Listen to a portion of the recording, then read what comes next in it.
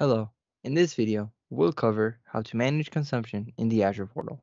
We'll go over how to view reservation transaction details, view usages and charges at the billing account and department level, view credit details, and how to view invoices in the Azure Portal as an enterprise administrator. After logging into the Azure Portal and selecting the desired billing account, to view reservation details, we'll need to navigate to the Reservation Transactions blade under Billing. Here we can see all of the ongoing reservations being billed to this account. We can filter out by purchases, refunds, and cancellations, and we can filter out by a custom time span. Next, to view the usages and charges to this billing account, we'll click the Usage and Charges blade under Billing. In the Usage and Charges blade, we see the usage month, charges against credits, which is the credit applied during that specific period, the service overage, which is our organization's usage charges, which exceeds our credit balance, our billed separately amount, which is the services our organization used which aren't covered by the credit, our Azure Marketplace charges, which are purchases and usage that aren't covered by our organization's credit and are billed separately. At the bottom, we see the 12-month total for the charges against credits, service overage, billed separately, Azure Marketplace, and total charges amount.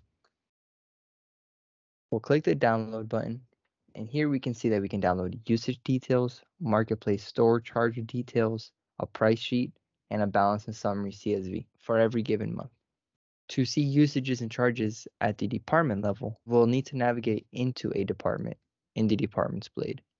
Then we'll navigate to usages and charges in the department, and here we'll see the same view, but for the department selected. We'll navigate back to the billing account and we'll click the credits blade.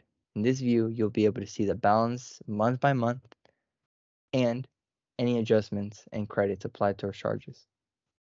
Next, we'll go over how to view and download invoices in the Azure Portal.